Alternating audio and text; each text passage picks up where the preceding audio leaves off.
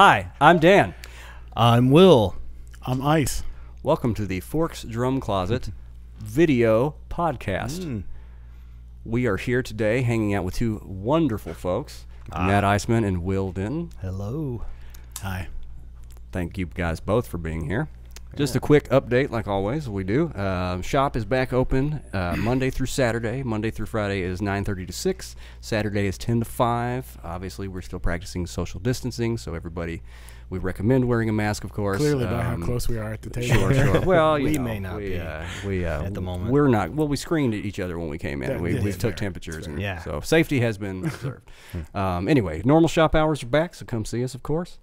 And dudes, we'll get right into it. Thanks for being here, guys. How are you? Oh my gosh, thanks for having me. I get a little emotional every time I come to Forks. It's kind of it's an elevated experience. It really is. Okay. Yeah. Why would you say that, though, dude? Well, I'm one of the lucky schmoes that has had the Forks experience kind of on both sides of the counter. You know, my formative years in Nashville, I got to work, you know, with Gary and Paul and the guys, and I think it's as good a time as any to share. Oh, okay. Yeah. This is just mean. No, this is great. No, Nope. this is history right here, because I mean, not only is wonderful Will here, but I mean, Joe Hibbs is in this picture. Yeah, Joe. God rest. God rest him. Yeah. Not only Paul, who we had on a recent episode, Yep. Gary himself, another amazing guy, Matt Green. Matt. But you guys were hanging out with Simon Phillips at this clinic. Simon. Yes, we were. So yeah, yeah. you've had amazing history here. Yeah, I mean, and the fashion sense I was displaying is obviously on, what is it, on fleek? Yeah, dude. I mean, it Is that was. a fake anymore? I don't know. I'm in my 50s. Okay, that's come on, fair. dude. Well, I mean, but hey, you got a Forks shirt on. Yeah. Looks like Yeah. a pair of jeans. It's pretty cool. Yeah, tucked right in there in those jeans, no belt. so Yeah, So yeah. anyway, that was 1990. Everyone, yeah. Thank you, thanks, Mark. I appreciate it. There Yeah, it do is, that. there it is. It says it's 1991. So when did you start here? Well, let's see. Man, I moved to Nashville in 1990 to go to school at Belmont. I transferred in from Valdosta State, and I mean, just the weirdest thing. Not long after I got here, I met Gary Forkham, on a Sunday, and then I came to an Anton Fig clinic. Awesome. Yeah, dude. And I have a little story. I wound up buying one of the crash cymbals he used, one of the Zildjian A's that he used at the clinic. And I remember I got so excited to tell people that, hey, Anton Fig played this. It started out as one that I bought from the clinic. And then I think a couple weeks later, it was like, yeah, I think he had it shipped down from New York, and I'm pretty sure by, a month after this, it was like, yeah, he played it on the show all the time. He's brought it with him, and I got it, But that's, between just meeting Gary and then seeing him at the clinic, man, he offered me a job. And, I mean, very quickly in town, I found myself like just, here at Forks Drum Closet. And every day was kind of like, Christmas for me. I mean, not only was I meeting all these guys I'd see in Modern Drummer, or, guys I'd heard on records, and they were asking me, to get them a pair of sticks or whatever, but I also got to unpack all these amazing drums and cymbals every day. I mean, I literally came to work excited every day, and I had so many good memories and good laughs with, Gary and the guys. And so, and man, here I go. This is just a complete love fest, but I'll tell you, the whole arc of my life changed because of Forks, because Paul Snyder came in one day with a business card, dude. I mean, he came in with his business card. Yeah. He said, hey, my wife was working at, the restaurant last night. She waited on this guy. He gave her this card. I thought you might be interested. And man, it was this hastily scribbled business card that said, looking for drummer to play rap hip hop music with DC Talk. I didn't know who this guy was or really that much about the band. But, man, I'll tell you this, that just changed the whole trajectory for me. And that business card, is on the very first page of my scrapbook of all, the tour memories. It stands alone. It's just page one by itself. Wow. And man, Paul's wife, waited on this guy. I've thought about, man, if he had gone to get barbecue that night, he would have never met her. I would have never, just all this stuff. And, if that hadn't happened, we all would go, our own paths and things would happen. But, man, that just changed everything for me right there. And so Shout out to Brenda Woosley, Paul's wife. exactly. She knows what to do. Yeah. So, Amazing. and every time I come back into Forks, I mean, as a customer or whatever, I always have just felt like, I belong. This is my place. So. Well, I mean, like you just said, hanging out with Gary and the guys. I mean, Gary Forkham. I mean, I know you too, Matt. I mean, he loosely is like our drum stepfather in this town. I know, sure. no doubt. A lot of us, Yeah. So it's great that you got that experience, and I think a lot of us are I think everybody that's worked here feels very fortunate to have known him and Melissa for sure. And you mentioned the DC Talk thing. Kind of why we brought, I mean, not directly brought Matt Iceman in, but Matt Iceman, a great drummer here in town, played with David Dale and a bunch of other folks. Spyderwulf. TJ, what up, dude? Come on now. We'll see. You guys got to check out Spyderwulf. That's something. I've had We need to do a show again. Anytime you want. Soon. Anytime you want. One of the best nights of my life was seeing you guys so play. Good.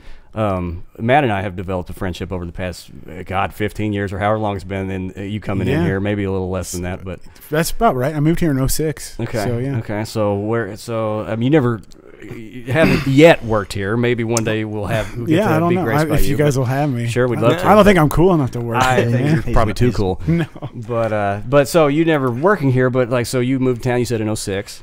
Yes. Okay. Yeah, I moved here in August of 2006. So right after I started. So yeah, we have known each other. Is it really? For, okay. Yeah. Wow. We've known each other for like 14 years. Yeah. Wow. So yeah. Well, I'm just gonna say this before I talk any more about me. Like, tell me. I think every drummer has like a Ringo Starr moment in their life, and if you're of a certain age or generation, like it was probably Ringo. But like, everybody has that drummer that they saw and they were like, man, I want to do that. That looks like so much fun. Sure. I really want to do that the rest of my life. And so when Marshall asked me to do this, heck yeah, I was like, I'll do it, but like, let's have Will on there. Oh man. Yes. And he was like, okay. And I honestly didn't think it would happen. But like 2 days ago, Marshall was like, yeah, hey, we're going to do it. I was like, sweet. Yes. All that to say, I grew up in a very like conservative Christian home. Like, my parents are really into music. My mom plays piano. She sings. She was really into like oldie stuff, like 50s, 60s stuff. So like earliest drumming influence was Hal Blaine, but I didn't know it then. Right. And I really wasn't playing drums at the time that I was listening to that stuff. But Beach Boys, Mamas and Papas, all that stuff. But I remember being at a friend's house when I was in 7th grade. So I started playing drums, 6th grade band. 7th grade, I'm at his house. He's a pastor's kid. He has the Narrow is the Road long form VHS like tour video, right? Yeah. Yep. Oh yeah. And like 2/3 of the way through, I mean the whole video is awesome, but 2/3 of the way through, it's like the band feature part. Have you ever seen it? Dude. His free. No, he always says, "Oh, dude." Definitely, I have, and I mean, this is one of the reasons I played Pearl drums was because of this guy. Same here. That's I wanted to play Pearl so bad for a long time. I couldn't stand how cool the kit looked. Yes, on the old black 80 rack, right? Like, totally. You're welcome. Yep. Dude, Thank you. Bro. Yeah. You had your Pisces like higher than this like roof. A mile high, dude. But the solo you played and like just how much fun it looked like you were having, and I was like, that's what I want to do. Man, and so I remember the video. That was my Ringo moment. Oh my gosh. And so, well, thank you. Followed quickly by like a couple years later on the Welcome to the Freak Show tour video, and I was like, oh, this is even cooler because your hair was like longer, and like that was like a thing that I was like, well, my parents would never let me have long hair. Sure. But like, this is a Christian band, Mom. Like, they have long hair. Totally. And I know I'm making you uncomfortable, which is why I'm saying this. Yeah, but thanks so much. I was like, all right, I want to play drums. I want to move to Nashville. That's what I want to do. Like, I want to be on a bus with people I love and just get on stage every night. Yeah. So I had no idea how I was going to make that happen, but like, you're the reason I do this. You're the reason I live here. And I know I say that to you all the time, and I don't like to fanboy, but like every now and then I'll be at home and like we'll be texting or whatever, and Amy, my wife, will be like, who are you texting? I'll be like, just Will. She's like, is that still just like the weirdest thing to you ever? Like your childhood drumming hero, like you can just text or like go have lunch with? And I'm like, yes, it's absolutely weird, but I try not to think about it because it's the coolest thing. Yeah, it's really well. cool. That means a lot. So, and if I really am the reason you're playing drums. You're welcome, world, because I think the world's a better place having you play drums. I agree with that. Yeah. Thank you. Yeah. Thank you. But gosh, 100%, he's in the same boat. Because I was never like a DC Talk collector, Sure. or huge. I had whatever posters on my wall, but no question, especially the long hair thing you're talking about.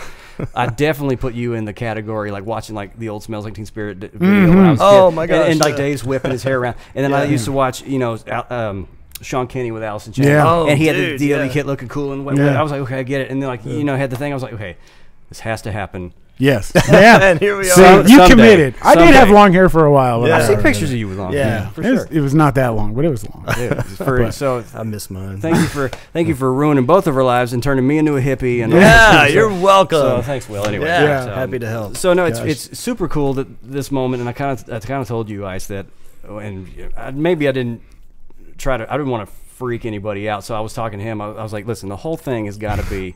Because this is like you were just saying, like texting Will at the middle of the night and getting to like it's like when Well, not in the middle of the night. Let's not get weird. I didn't say Well, listen. it has gotten weird. I'm sometimes. pushing. I've tried to block you. a Hey, couple Will, are times. you awake? I'm pushing 40 now, so 10 o'clock's the middle of That's the right. night That's for the me. middle of the night. That's 10 the- o'clock, man. I'm in bed by 9. So, but it's a very similar situation. I'm going to exploit you again. Yeah, fine. Because like this is your personal photo, right? Yeah, this.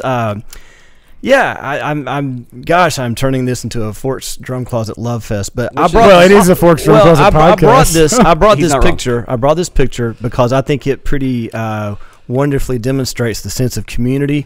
Let me just tell you guys, I was just walking in probably to replace the last set of moon gels I lost for the 9,000th time.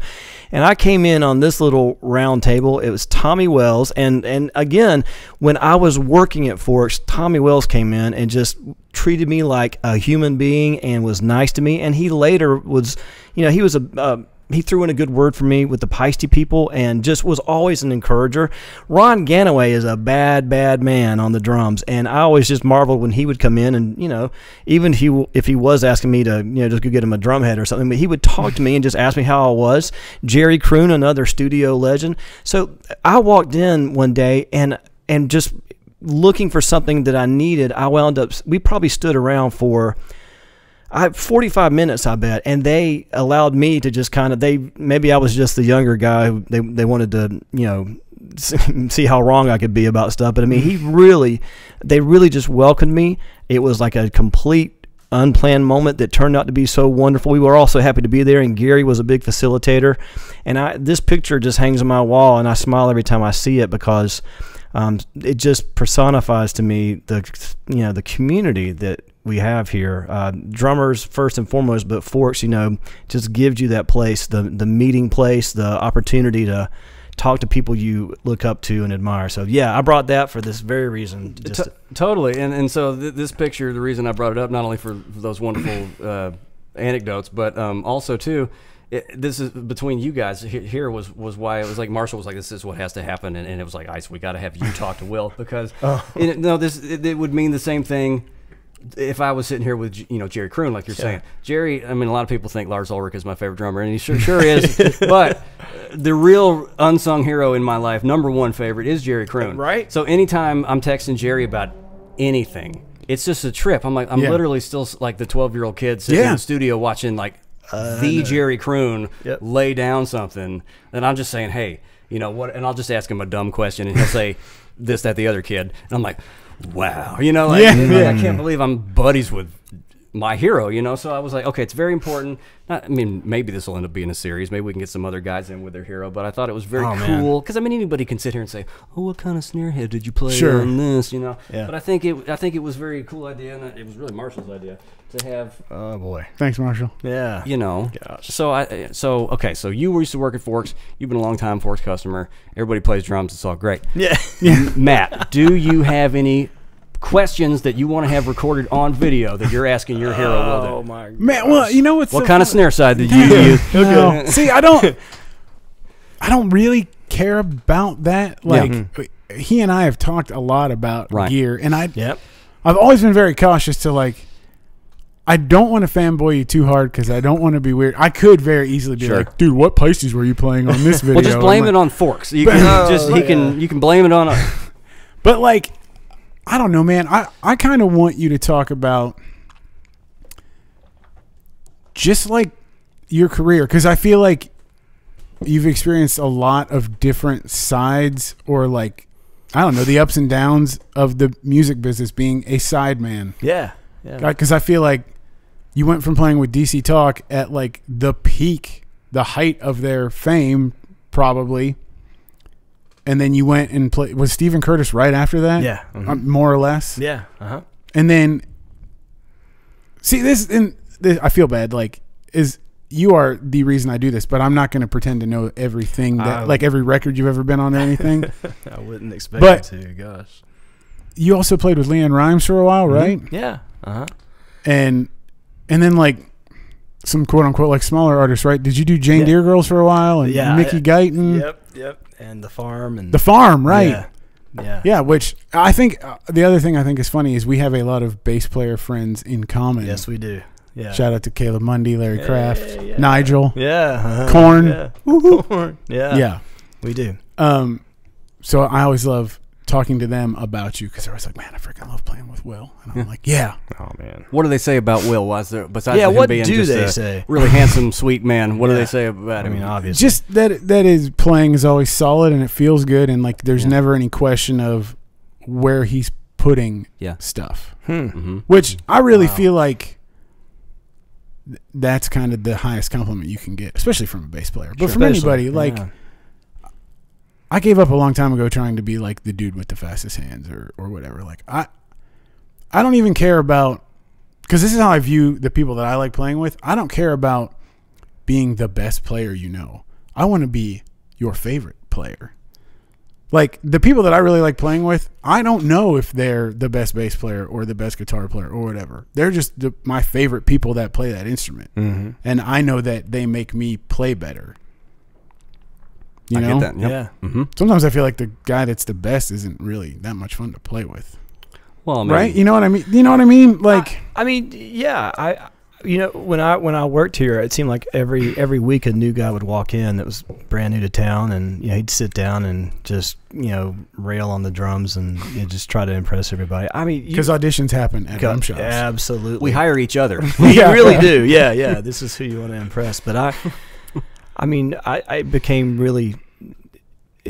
readily apparent to me that that the chops and everything were just a small part of the whole package. What would be a successful, a reliable touring musician in town or session guy. I mean, I had a really interesting experience with a guy I consider a friend now. But when I was 18 years old, I went to a concert that his band was playing, and it was a big show, but casual enough where afterwards I could walk up sort of just right to him and, say hello and just fanboy, and he was actually tearing down his own drums. And I remember I was just like, man, I just really enjoyed the show. I was staring at the floor. I wouldn't look. I was like, man, that was amazing and blah, blah, blah. And he kind of looked at me and goes, hey, man, that's great. You want to tear down my drums for me? I'm like, yeah, I do. And it took me about, I don't know, 10 minutes. I was just putting stuff away, and I was like, wait a minute, that guy just really kind of just like,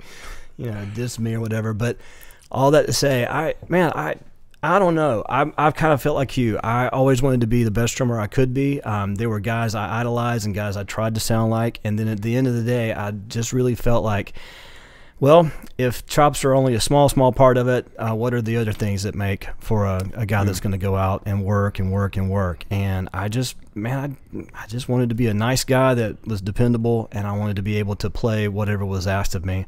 And the DC Talk thing, honestly, it was such just a surprise to me. I literally went to that thing thinking I was just going to get an audition, because I had not had an audition in Nashville yet. And I really just thought, okay, notching the belt, now I know what a Nashville audition's like, okay, so check, be ready, better prepared for the next one.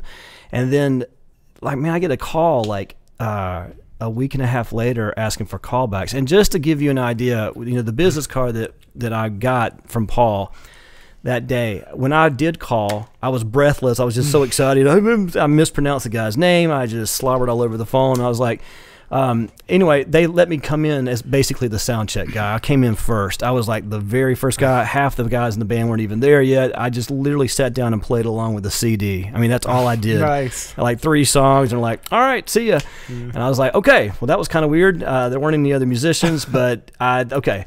But then when I got a call, a week later, I was like, oh my gosh, I really didn't think I'm not being like false humility. I just didn't think I really had a chance. I just was trying to get the experience. So I dug in and I really prepared. And then when I showed up for the second audition, there were other musicians there. We played the 3 or 4 songs we had to learn. And then we just did like this jam session and played for a long time. And it was just really a comfortable situation. Like I was like, I like this stuff so much. And you know where Corky's Barbecue is in Brentwood? Okay. Well, I was there. It was right before Christmas holiday. I was checking my messages. Oh wait, yeah, I was calling home to. I was calling my answering machine. If it tells you anything, right. Checking my messages, and I had this really quick message that said, "Hey, Will, it's Chad from Chapel Hill. You got the gig. Call me on Monday."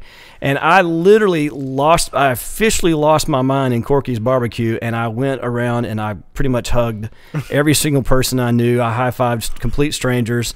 And everyone thought I said I'd gotten the ZZ Top gig, and so there were some people that were really excited for me, and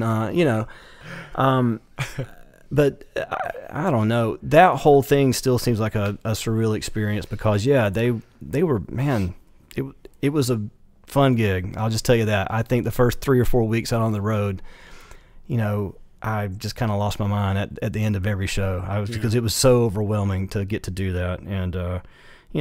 It wasn't magical. I didn't start levitating off the ground or anything. Sure. It was a gig, but it was really fun music. It was so much energy, and as far as the drumming was concerned, I just got to beat the crud out of the drums, and I had just so much fun. Looked awesome on those videos. Man, you had 2 kids like we're going like yes, that's what needs to happen. Yeah. So So yeah, I mean that was a really amazing 4 or 5 years of my life. And the Steven Curtis thing, it was an opportunity I felt like I should take. It was a different thing stylistically. I wanted a different thing, and Steven was such a good guy to his band. We got to play on a bunch of his records. He made us always feel like a part of things.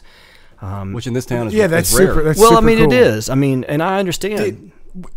I've always wondered this. Yeah. Like when you went to that gig,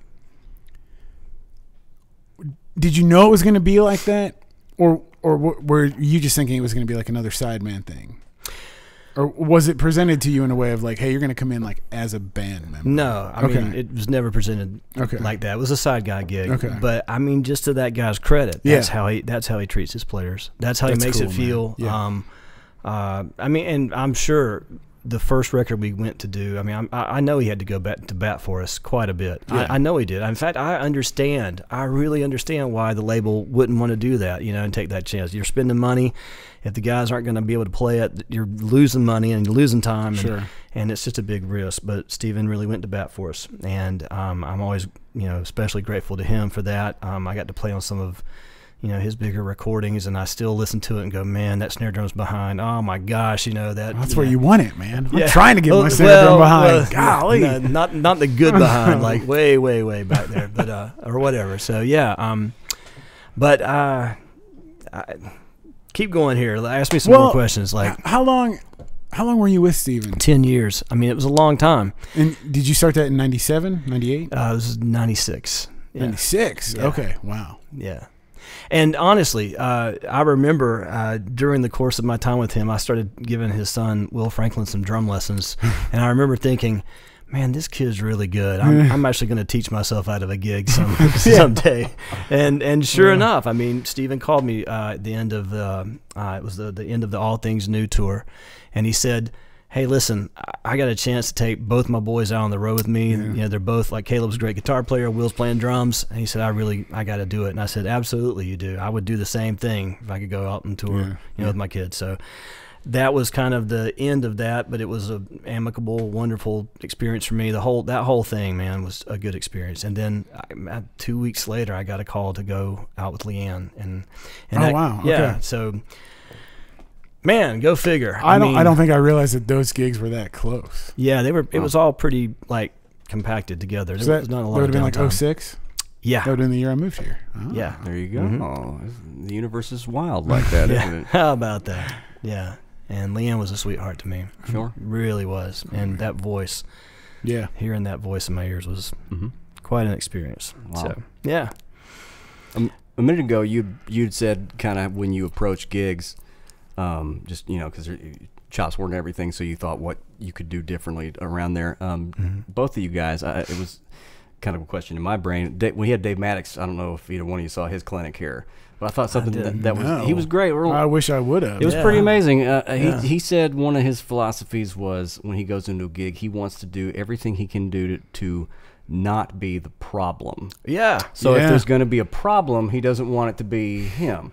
Do you guys ever go into gigs now, because you're both very experienced players with great gigs under your belts? Do you try to just, I mean, because you're obviously very experienced, like I said, but you're trying to be as open as you can to the situation, but do you ever bring in, because that's kind of a preconceived concept of going in and not knowing the music, but just knowing that you're going to sort of try to disappear into the minutia of the gig and just provide like that. How do you guys, I guess, approach these types of gigs? Do you guys go in with any headspace already? Not like a funk gig or a rock gig or whatever. I'm not saying that.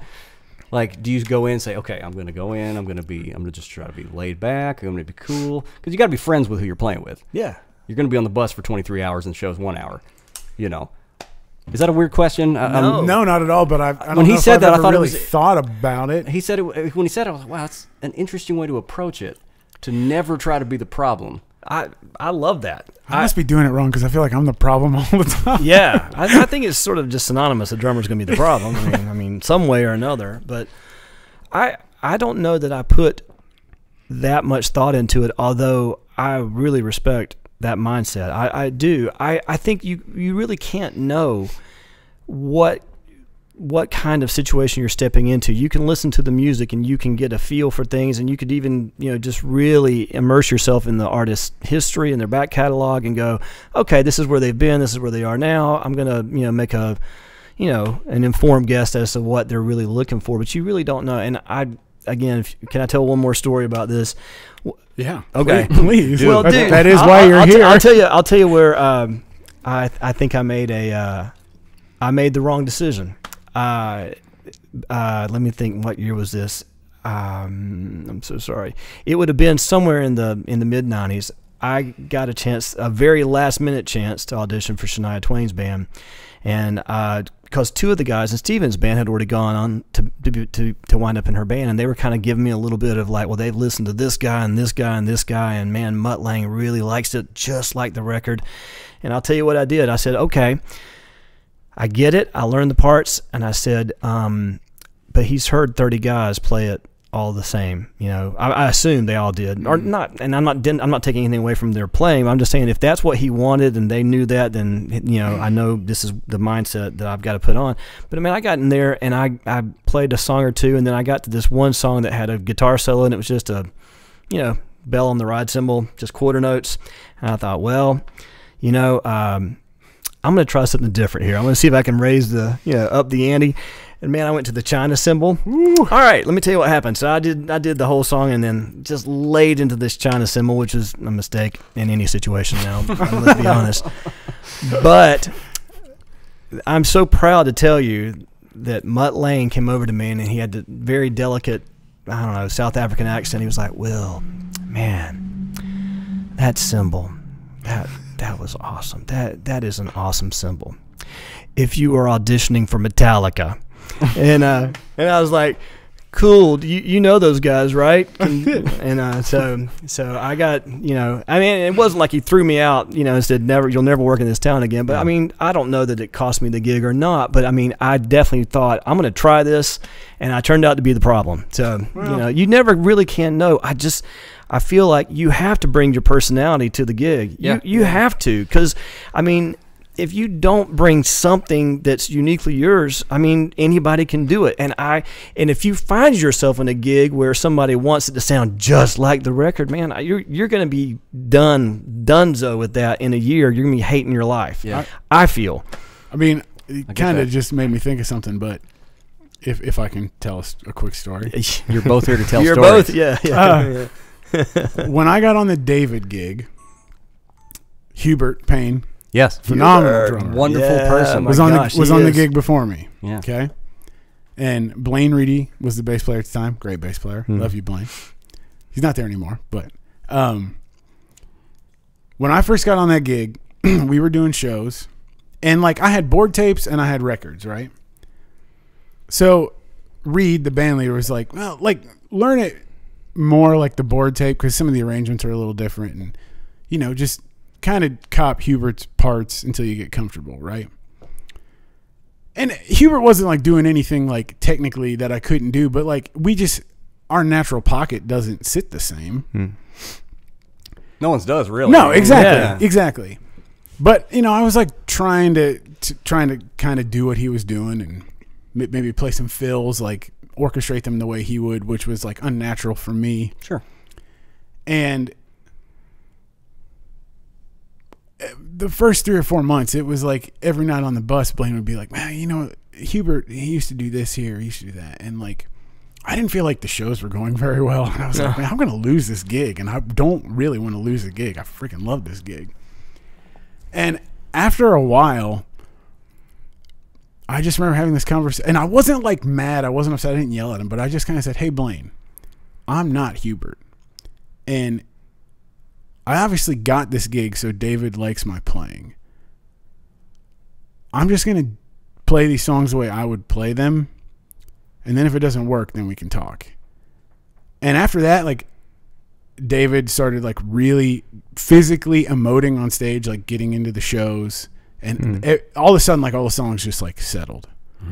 Because I was just thinking about playing the song, not thinking about playing a song like somebody else. Sure, right. Right. And I guess just along those lines of like, not every gig in Nashville is like that. David is super cool that, like, yeah, I mean, kind of get the vibe of the record, but you guys aren't the guys that played on the record. Play it like you would play it. Yeah. You know? So that's not really an answer to your question. No, but it is. I guess anytime I've been able to work with David or anybody in the studio or live, like sometimes David will bring like a work tape to sound check and be like, hey, let's just kind of vibe on this, see what happens. Yeah. I wasn't always like this, but probably in the last 5 or 6, 7 years, when I'm working on someone's song, I try to not think about what I'm playing at all and just do what comes natural. Because I feel like drummers a lot of times, maybe all musicians, but drummers seem to like really hyper focus on like, oh, how cool can I make this beat? But like when I think of any song that has an emotional effect on me, I can't tell you what the drums do, because like I'm not listening to what the drums are doing. The whole song is affecting me on a very emotional level. So I try and think of like, what is the best thing? And it's hard to do at first when you're like noodling through something and trying to find something. But like, I try to think like, well, what was David hearing, or whoever, but I'll use him as an example. Like, what was he hearing in his head when he wrote this? And he wasn't going like, oh, it'd be really cool if he played like a paradiddle thing here. He's like, no, man, he wants it to feel a certain way. Totally. And he wants it to have a certain kind of space. So I think like drummers, when you stop thinking about notes and think more about like, I hate this word, but like think more about the vibe of what you're trying to create, it will change how you play music with people. Sure.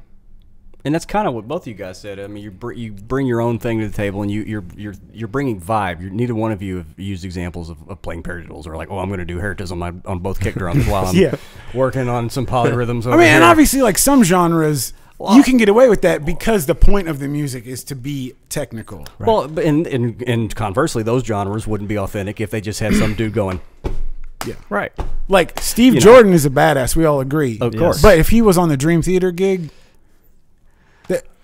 I'd actually like to see that. Wait, hang on. Yes, I would too. But you know what I'm saying? Like, yeah, he would come in there and just be like, I'm going to play 4 on the floor and lay my backbeat really far back. Yeah. And you're going to love it. And you're going to love it. But like, and the Dance of Eternity has never sounded like that. Just blowing straight through all the time changes. Like, just right through it. You're like, but It gives John Petrucci a lot of room to just do whatever he wants. But you know what I'm saying? Like all the space. Some genres that's more acceptable than others, but like that's a perfect example of like Dream Theater is a technically great band. I'm not hating on any of them. They've never made a piece of music that's really affected me on an emotional level. I get you. That like makes me think of someone or something, or like, you know, like they don't.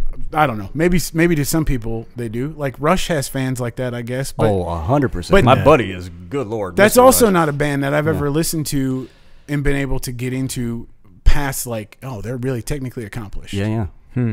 It just doesn't speak to me. And and you know, like most music that speaks to me on that level, I don't even know who the drummer is. Yeah. I don't care. I get it. You know what I mean? Sure.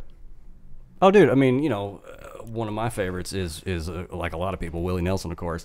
Yeah. And I mean, so many songs of his that literally get me crying. Like it's literally just Paul or his brother Billy now. God rest Paul. Yeah. Just on a snare drum. No, there's not. They don't even have anything sitting there except a cross stick and brushes, and it has nothing to do with what. Yeah. Oh, this is, you know, that's nothing, you know, in terms of difficulty, but like it had nothing to do with it because it's the song, like you're saying, makes you feel a certain way. Yeah. Has nothing. I mean, very seldom. I mean, there's a few where you know somebody goes and you go. Oh, holy cow! I got it. That's awesome. You know. Well, sure. Like that affects you on like a drummer. Yeah. But that's not what we're talking about here. Yeah. Like I don't like to listen to music as a drummer. I get you. I think you go through phases. Like when I started playing, I would just put on a record or turn on the radio and like play the songs that I liked. Right. I didn't care about how I wasn't very technically accomplished, so I couldn't play anything that hard anyway. Right. But like you can play like. Which is like the heart. That's like the cool beat that you learn, right? Sure. Mm-hmm. So you just put on like a record that you like and play to that. And then as you start to get better, I feel like you start to listen to more music that is more about that. And I don't know, if you're studying like jazz in college or whatever, you definitely go through a phase, or just studying music in general, where you're like, I got to listen to like the people that play the hardest stuff. Sure, ever. yeah. And that's cool. And then you go, man, it's like, it's not cool. I don't know. Like the music is boring. Sure. The notes are going by really fast. And like, it's super impressive that you can do that. And I understand it took a long time to learn how to do that. Yeah. Well, your aural palette changes. Yeah. Just like your taste palette. I've really tried to work hard like the last 15 years, probably like about the time I moved here, to like go back to being able to listen to music as like someone who doesn't play music. You know what I mean? Because like, have you ever like talked to someone and they'll like throw out a band and they're like, that band is their life, and you're like, man, they suck. but it's like not fair to say they suck, because they obviously affect that person on an emotional level. Maybe they don't speak to you, and maybe you're being a snob because, well, I don't think they're very good. But it really... What's the John Cusack movie? Where they're working at the record store and High Fidelity. Nothing's good enough. Right. Yeah, like my wife loves that movie. It's a good movie. It's a great flick. But does that make sense? Like to just try and listen to music for the joy of listening to music and not hyper focus on one thing that's happening in a song. All right, I'm gonna flip the coin here though. We could talk about Desert Island CDs or whatever, but I want to hear one song that emotionally impacted you, and that you also just fell head over heels for the drumming. I can tell you mine. I mean, man, I could list a bunch, but like Peter Gabriel, In Your Eyes.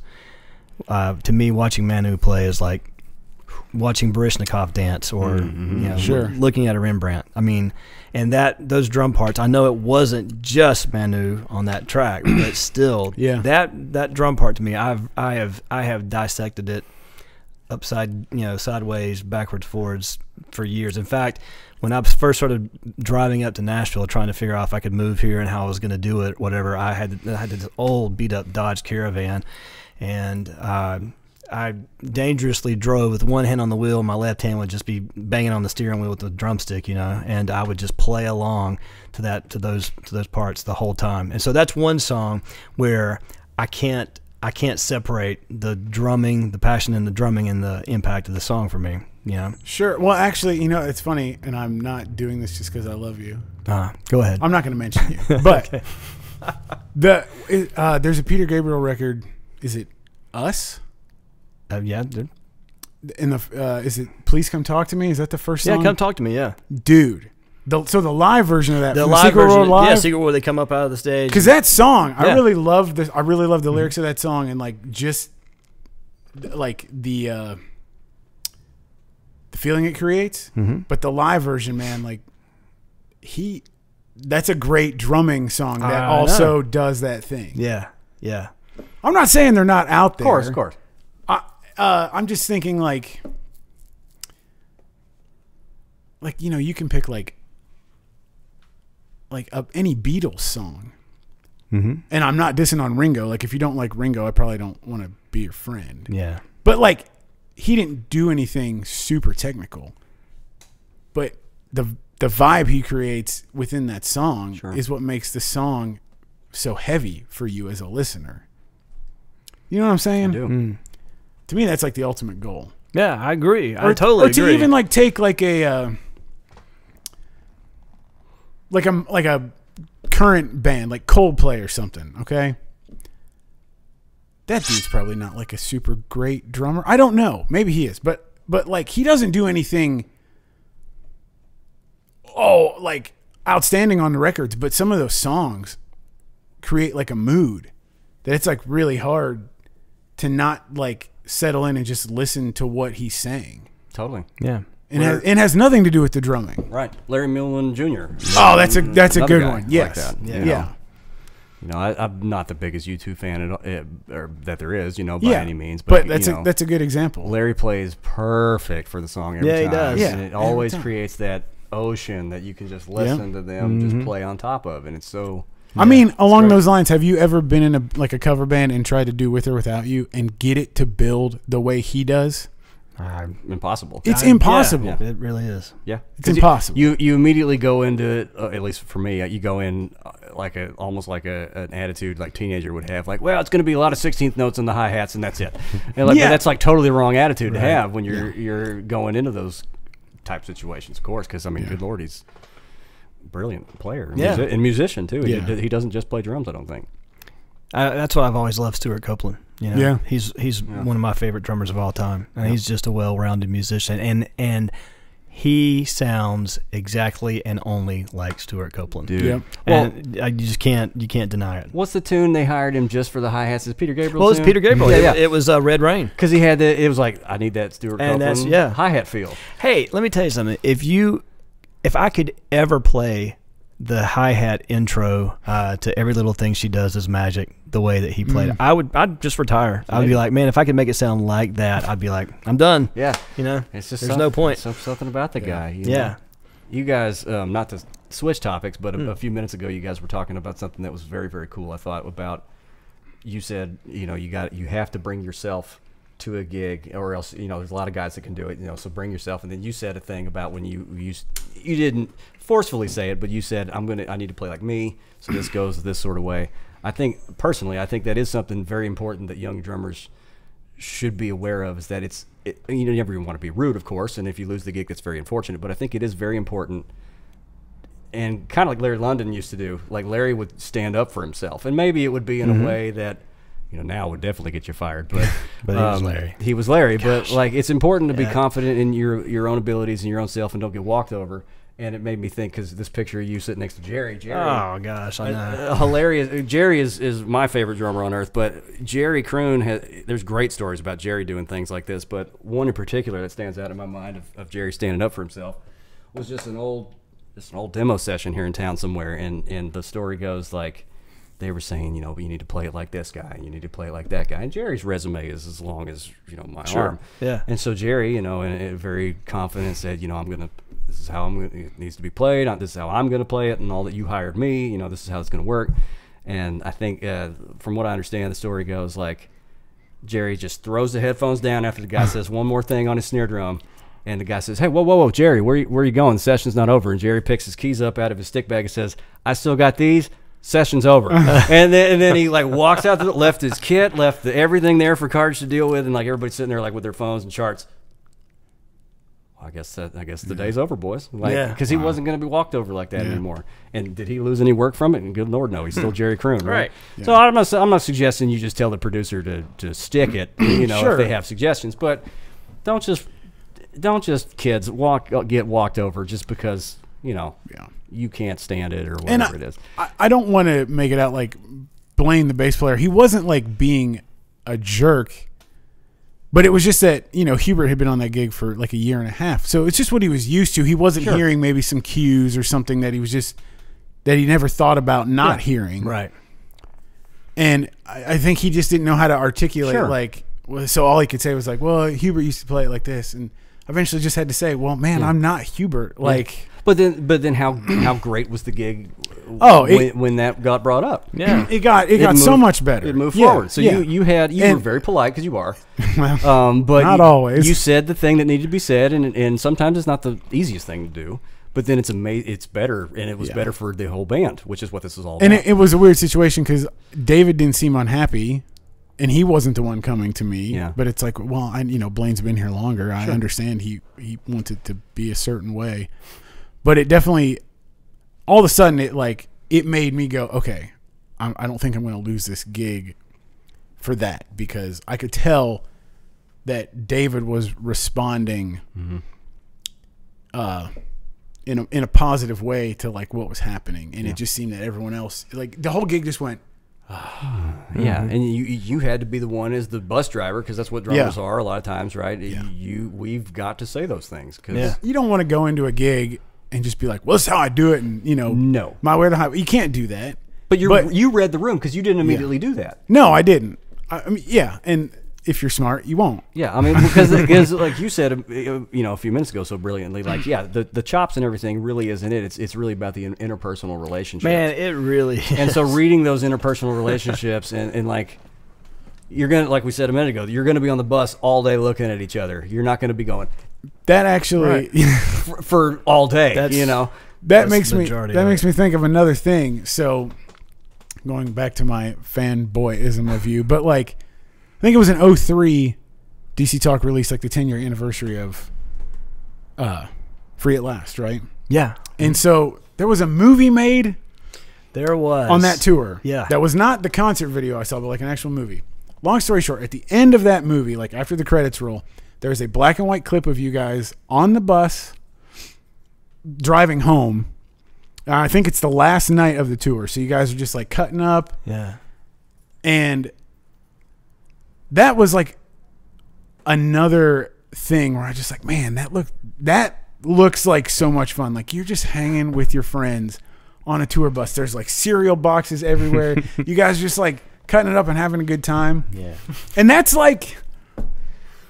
what being on a gig is really about. And that's what I always tell people that maybe don't know much about that world. Like that they really think too much about like, well, he didn't hire me because he didn't like my playing, or I'm not getting any. And it's like, man, it's not always about the playing. Like, there's obviously a certain level you have to be at when you go to an audition. But like, if the other dudes in the band, or if the artist just doesn't feel like, 90 minutes is playing the gig. Right. It's the other 22 and a half hours of the day. Like, you're going to be like in a cleanup room with these people in a really tiny green room. You're going to be like, playing well is almost the common denominator. You can't even factor it in. That's like understood. So you got to play well. Put that away. Right. Everything else is what you do.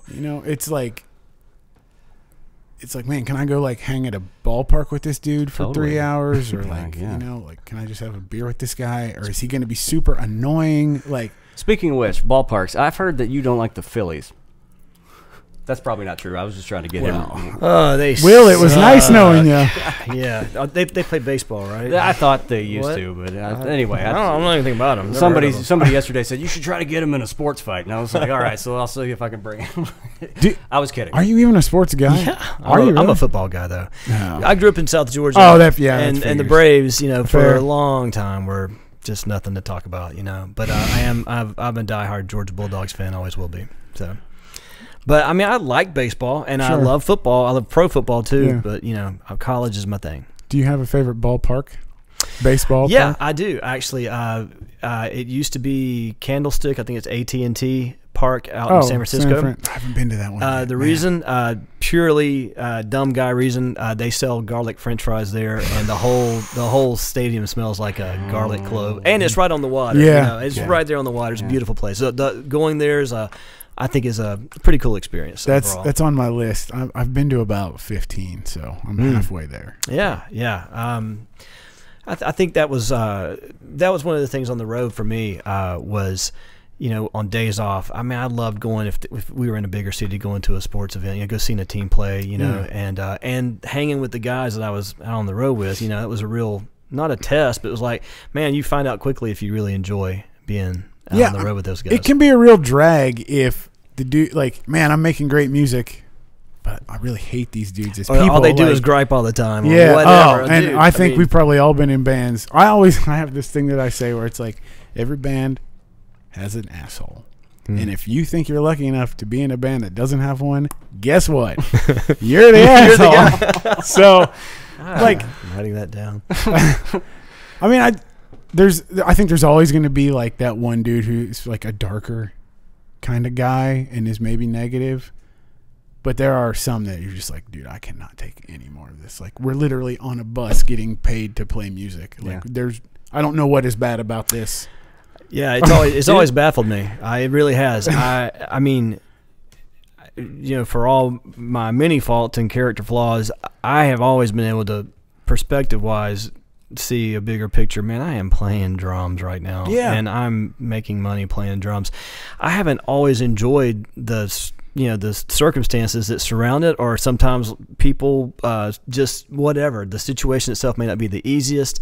I may not be that into the music, but I mean, man, if you can't just sit down to the drums and forget everything else, you know, that's happened that day. I mean, if you lose that, I mean, dude, I'm 51 now. I am 51.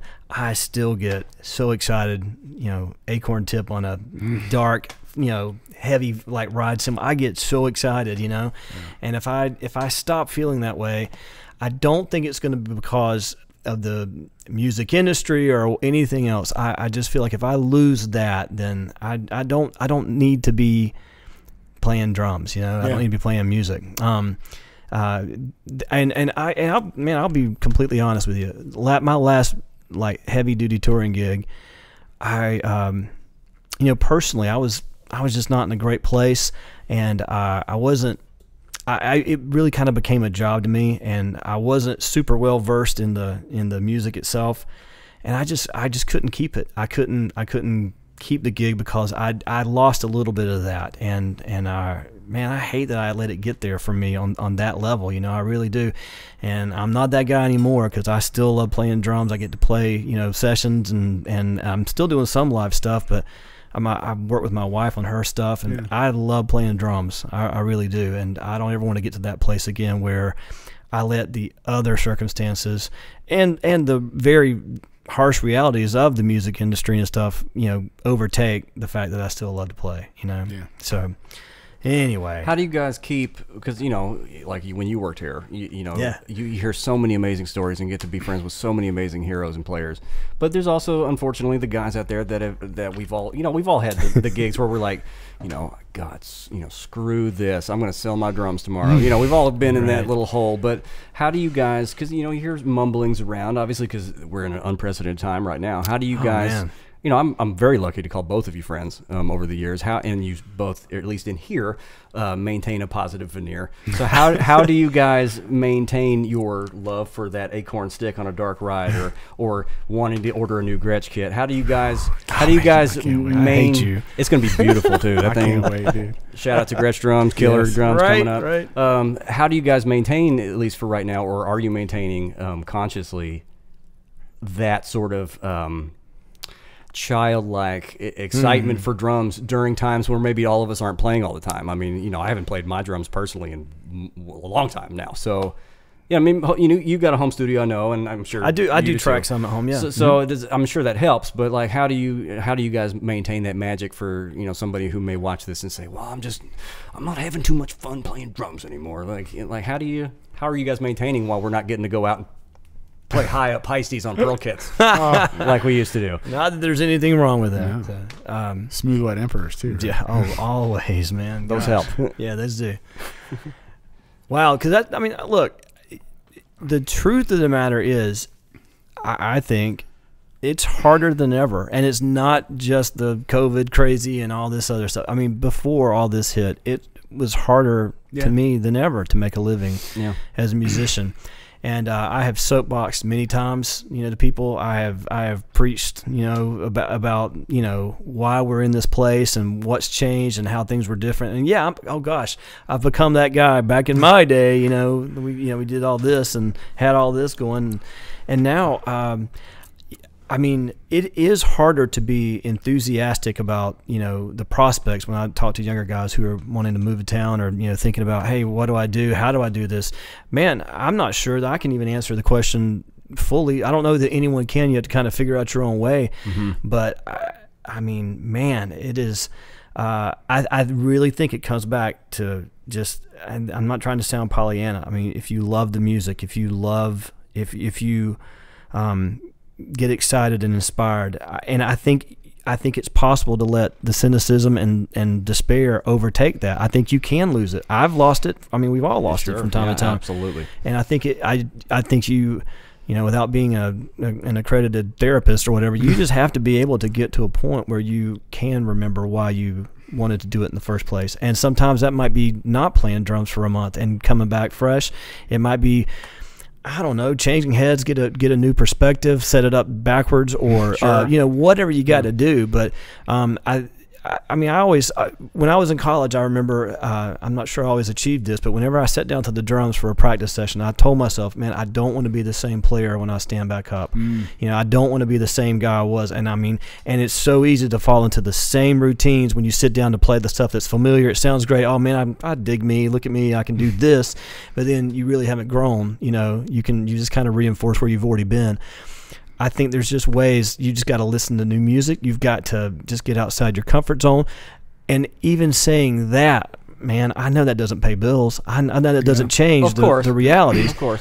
But you're not gonna pay the bills unless you can get back to that place. Yep. Does that make sense? It totally makes sense. Because I think it can be such a. You said you're not a therapist, but I think there was actually a lot of great therapy that people can that you said that people can pull out of drumming, and then when you lose that and you don't have that place to go to, even the darker times can be even darker if you don't, because there was no darker time than 20 years ago when I didn't even want to sit on a drum set. Yeah. And it was like, I was in a situation where it was like all the time, and I just hated playing, and I hated sitting at them, I hated even hearing them or talking about them. And it's like, wait a minute. This is what I love to do. Right. So I think, like you said just a second ago, sort of trying to revisit why you did it. Because none of us hated drums when we were 12 and 13 years old. No. So like you said, it was quite brilliant getting back to what was the first reason, who was your, whatever it is, first hero or anything. Even going back to that mindset you asked about, or like going into a gig, there's no question you're going to play your personality. You are some way, shape, or form. Your personality, it sneaks into your playing, even if you are in a situation where you're supposed to completely replicate parts that were already there or that somebody else had done, and they really you can't help it. You're going to play your personality, and if you're healthy inside, I feel like that comes out.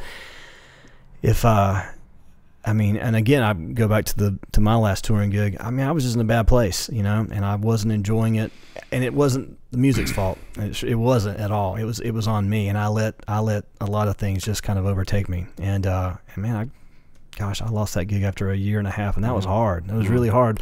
But at the same time, it was hard.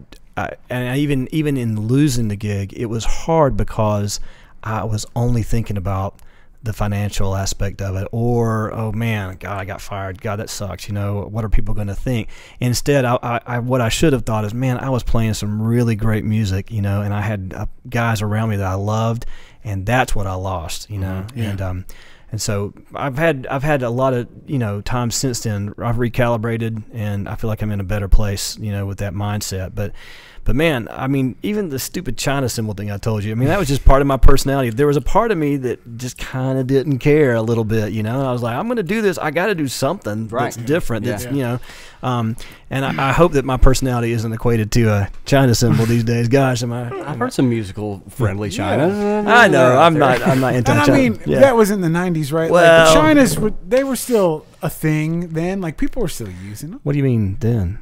I'm just kidding. I mean, I'm pretty sure Jeff Hamilton's swinging on top of one that's right fair. now. That's fair. Man, you know what I always wanted to do? I always said my last gig, when I'm ready to just, you know, pack it in, I'm just going to show up at the gig all China symbols, like China hats, everything. It's all going to be Chinas, and I'm just going to lay into it. Trey Gray style. Yes. But just don't even acknowledge it. Just act like nothing's wrong. Like what? Dude, Trey will play anything, anytime. If he feels it, he's playing that drum set. You're like, Trey, what are you doing? 3 12-inch toms with different heads that are all tuned the same. He's like, yes. You're like, I get it. This is awesome.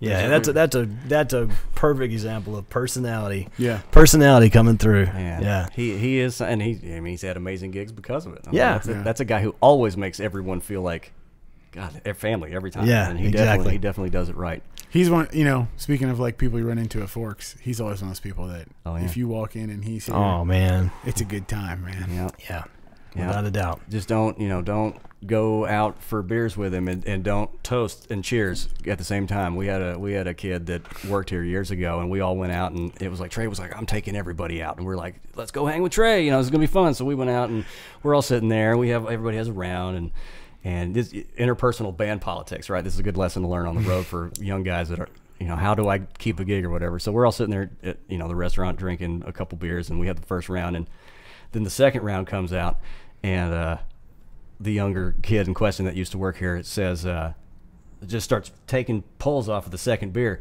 and Trey looks over at him. He goes, "We didn't toast yet, dude." Oh, and so he was like, bye-bye. "Oh, dude, I'm sorry." He tries to hold it up. He's like, "No." He's like, "Miss, a round of beers on the kid. The next round's on him." It's like, man, you know, so you got to watch those interpersonal politics, you know. So for sure, so it's a minefield. You go out with Trey, you know, make sure you're toasting like at the appropriate times. For sure, I'll remember that. I'll log that away because you'll get a bill at the end of the night. Yeah, it'll cost you literally. Yeah. Well, man, you know, you guys have been very patient sitting here without our air conditioning running. I'm sweating like a hog for sure. A little toasty. What are you guys wanting? Where are we going next? What's next for you? Or is there anything next for us? Because there's nothing next for me on my calendar. So I'm just gonna wear a mask and mind my business, which is important. Yeah, for sure. I don't know, man. Wear your mask, kids. Yeah. Be safe out there. And yeah. Are you guys recording any cool stuff at home? Any projects either one of you guys are working on with anyone? I was telling Matt, I had my first COVID session here in town about 2 weeks ago. We were all wearing masks, and it was actually an interesting session. It was a songwriting session, but the last song of the day was I feel ill prepared to tell you about this because I wish I could tell you the guy's name, but there was a police officer here in town who is a very accomplished songwriter, and he came in for the last song of the session. He had written a song about the George Floyd incident and everything, and a policeman's perspective on it. And man, it was a very moving song. And the theme of the chorus was to the effect of, man, you know, I know you didn't want this kind of fame, and I hate that this is how we know your name. And it was just such a moving song. I told Matt I basically put some towels over the drums and just played pop, pop, and it was just. But anyway, the song is actually going to be released in about a week. They're doing a music video for it, and they're really going to try to, you know, to release it to promote some healing and you know, and just to bring some, I don't know, just I think an important perspective from the police officer side of it, you know, and I got to play on that. So that was a really cool experience for me, even though I had to wear a mask the whole time. And well, everybody is. I mean, I see everybody posting on their Instagram, sitting behind drums, like, here we are, a COVID session. You know? Exactly. What about you, Ice? Any new Spyderwulf tunes or anything we should all be aware about? There's some stuff that's brewing there. TJ's actually in town this week, I think, cutting some vocals. And I haven't heard from him. Yeah. Well, he texted me once like a week ago, and that's the last I heard, so maybe he didn't want to see me. No, I get it. His birthday was recently. Maybe he's still... I don't even know that. I'm in a band with the guy, and I don't know his birthday. Well, I wouldn't know it if I didn't see it come through Facebook, you know, so I sent him a text message. But anymore. that's a good way to be. Yeah, bump that. I'm about to quit Instagram, too, I think. Okay. Man, social media, like... Somebody out there convince me why I should stay, and then I'll think about it. But Michael Keaton is recast as Batman in the Flash movie, and that was on social media. That's a reason. That's pretty valid to me. It's going to take more than that, I think. Sorry. The return of the Bat isn't going to be good enough? All right, well, that's fine. That's fine. No, anyway.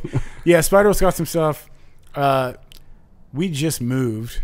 Yes. My wife and I, we moved up to Hendersonville like 3 weeks ago, but right before we moved at my old place, I just tracked a song for David. Nice. And it was a very cool experience. Like he sent me this song by another band. He was like, "Can you kind of like do a loop that's like got this kind of thing going?" So I like tracked everything, like the hi-hat individually, you know, one at a time, and pieced it all together and kind of cut up and sent him a loop. But then I did like a live drum thing over it. I hadn't even heard the song. He just said, "I've got this song. I'm trying to play it over the loop on this song just to hear it, but like that's obviously impossible." So I sent him a loop and I said, "Hey, I kind of like edited it in like the form of a song, like a 3-minute song, like what I thought it might be like." And I said, "Hey, at the end, I just did like a live drum thing over it because I didn't know if it was going to like get epic or if it was going to stay kind of chill." And then he cut this. They went and cut it at Reed's place, the keyboard player. And they sent it to me like 3 days later. It's like the coolest sounding thing ever. Not because I'm on it. Like just the song is super cool. So I'm hoping because he's on it. No. Well, that's what I'm hearing. Yeah. I'm hoping that becomes something that maybe gets released because I've recorded a few things. I've recorded a few things with David, but it's always been like on an acoustic setup, which is still cool. But to actually like be on a record with him like playing drums that'd be pretty cool for me. That's a huge deal because I mean, very similar to what you were talking about. You know, playing on Steven's stuff. I mean, we as drummers, and we all know this in this town. I mean, a lot of times we don't get to play on the band's CDs, or vice versa. You know, you play on a band CD and then don't go out on the road. Right. Yeah. So never see him again. You never see him again. So you know, to be actually involved in both sides, that's like both of you guys have. Awesome. That's huge. You know. Yeah. So I did that, and then we moved, and I've got a space that's going to become the studio at the new house. Right. It's kind of up and running now, but like it's not exactly how I want it. Like eventually I'm going to put hardwood floor in and treat the walls a little bit, but I can do tracks for people. You got everyone listening is a drummer, so they don't care. You got two kick drum mics over there? Oh, of course. I have like 4 kick drum mics over so I know where I'm going next time. All right. Please do, because I'll just take a lesson. Well, from the freaking garbage disposal before me. Whatever. So do you guys have any questions for each other before we let all the folks go? What cologne are you wearing? I do not wear cologne. All right. It itches. Dude, I'm not a fan. And my wife has always said I have a great natural musk, so I don't wear it. Oh, my gosh. I've known you for a while. Sorry I said that. Yeah. Okay. Well, dudes. Well, I was trying to think. Go ahead. Well, I don't know if I have a question per se, maybe a comment.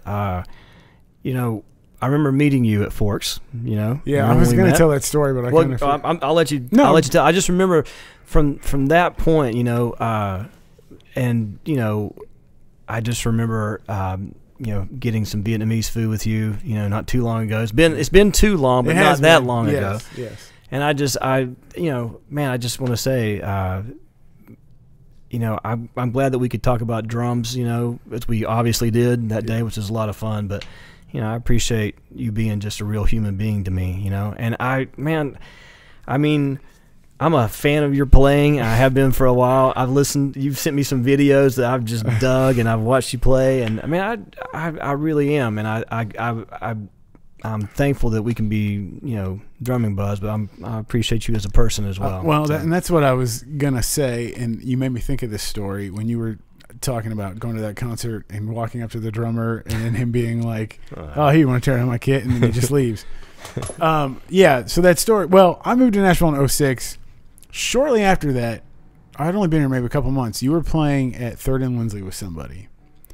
I have no idea who the artist was. The only reason I wanted to go is because I knew you were playing. Wow. Because, so it's a funny story. When I was in college in Philly in 2004, my mom called me and she's like, hey, I'm going to go see Steven Curtis Chapman in like a month. And I was like, I can't believe my mom is going to go see my drumming hero play live before I've gotten to. Oh, man. Anyway, so I went to that gig, but I was like, the 3rd and Lindsley gig. I went to that gig. I sat in the back, watched you play. It was great. But I was like, I really wanted to come up and talk to you. But at that time, and I'm still like this to an extent with somebody. Like, I don't really get starstruck, but I feel very like reverential around people that are like better than me and pros. And it's like, I don't want to go up and be that guy that's like, oh man, you sound so great. And what are you playing? What were you doing there? Like you're working and I don't want to be in your space. You know what I mean? Like, that's how I've always felt. I just want to observe and like make my mental notes and then leave. But like a year or two later, I walked into Forks, and as you were walking out with like a handful of heads, and I was kind of like, look, it didn't really dawn on me. And then I got to the counter, and Dennis was working, and I was like, dude, was that Will Denton? He was like, yeah, he just came in here to buy heads. And I was like, man, that was like my chance. And I was like so bummed that I didn't say anything. And for what I think you came back because you forgot to get a kick drum head like 5 minutes later. I'm sure I forgot something. I always forget stuff when I come here. So I was like, all right, don't be a goon, Ice, but like you have to say something. And so you were walking down from the back, and I just stopped you, and I was like, hey, Will, this is going to sound really awkward, but like you are literally the reason I play drums and live in Nashville. I remember that. I just wanted to say like thank you. And I think I had like an old flip phone, and we took a picture. I think Dennis took the picture. Yeah. And I was like, dude, that's the coolest thing ever. I just met like my drumming hero. Oh like, my gosh. If nothing else ever happens in Nashville for me, like that's super cool. And I've gotten to know you actually over the years, and now we hang out and text each other and whatever. Like we know each other as people, and like what you just said, I don't really. We could have talked all day about gear, but I don't really care that much anymore. Like gear is gear, and if you really love what you're playing, then great. Right. I really love you as a person. Oh man. And like we had some deep conversations, and we really, I don't know. It just, I don't feel like everyone always gets to meet their hero and that they're like a super cool guy, but like you've never been anything but just like open with your time and just cool. And 12-year-old me like is crying right now. Oh, man. It makes awesome. it makes a big difference, man. I don't, it's a bummer if you meet your hero and they're a butthead. Sure. Wow. That's kind of the magic of that's kind of the great part of the magic of this town. What I mean, everybody can say this or that about Broadway and whatever, but there really is something special that a lot of us. Maybe if we do it too much, I can definitely say I have taken it for granted about getting to meet Jerry Croon and hang out with them, or getting to know your heroes in this town especially. And that was something that Gary really fostered with all of us, I think. He really did. He took the time to hang out with you in that photo, with all those guys. And those are just old buddies, and they welcome you right in, and just like you've done with Ice, you welcomed him right in, and that's huge. It's a great thing that they did, and it's a cool part that I think this town still has a lot of to offer. Man, I hope we don't lose it. Yeah. I really do. You've made me always try and be like that with other people and other guys I've met too. Like I've really only met a couple that have been like, man, they were kind of a jerk and that wasn't fun. But like anytime someone else is new to town, like if I meet somebody on Broadway or whatever, like, or I meet somebody out on the road and they're like, hey man, I'm thinking about moving to Nashville. I just try and be as cool as possible. And that's not always the easiest thing to do because you're like sweaty after a show and you're tearing down. Oh yeah. Yeah. I remember being that kid that was like, man, that guy's doing what I want to do. And he's taking the time to talk to me. Yeah. Like it's not very hard to not be a jerk. Yeah. Dude, I'm sure both of you guys have read the Nashville, it was like in the 96-ish, there was a 2-part MD article with the Nashville Studio Drummers Roundtable, and it had Tommy and Jerry, and it had Paul Lyme and all those guys, and they're Kenny Malone, and then all those different folks, and they're sitting there, and very much to your point, what stood out to me so much at the time, being a kid reading that, was when Jerry was talking about when he first moved to town in that article. And he says that Larry, you know, not only did Larry either, I think it was like he picked him up at the airport or something, but then like Jerry didn't have any gear here yet. And so Larry loaned him, you know, everything. Loaned him a kit, loaned him hardware, snare, everything. He's like, here, kid, you know, get going, get started, you know.